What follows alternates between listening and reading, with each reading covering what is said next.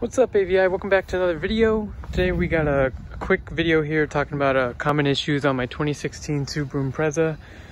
As you can see here, right in the bottom front grille, this bottom piece pops out occasionally. Today it's not bad, but this would come off, I think, over time when you're driving.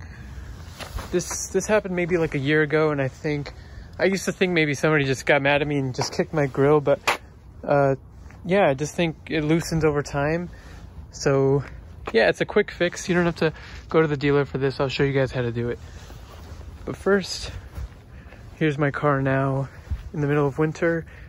It's January 20th. It looks dirty, but just has a lot of salt deposit on it.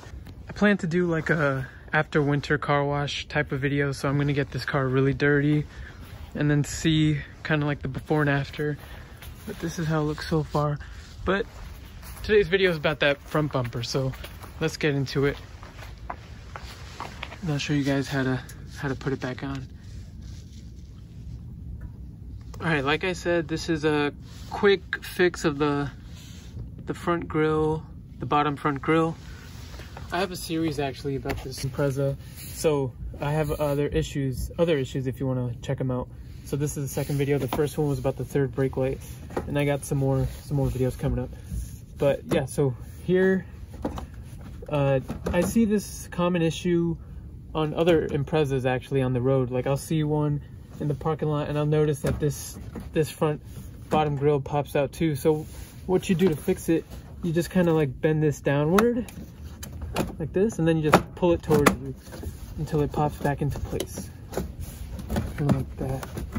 I do this every so often when I see it loosened, but yeah, you just kind of push it against here until you hear the clicks and feel it pop back in place, and it just kind of cleans up the look a little bit. I mean, this is how it should normally look, but yeah, that was quick and easy. So you finally got your front bottom bumper grille back into place, but occasionally over time that'll loosen back up, so now you know how to fix it. And yeah, I thought about, honestly, since that thing keeps on popping out, maybe just to add like a light bar, but I think that's just too extra. Maybe I'll just keep on popping that thing back into place. But yeah, if you like this video, check out the other videos.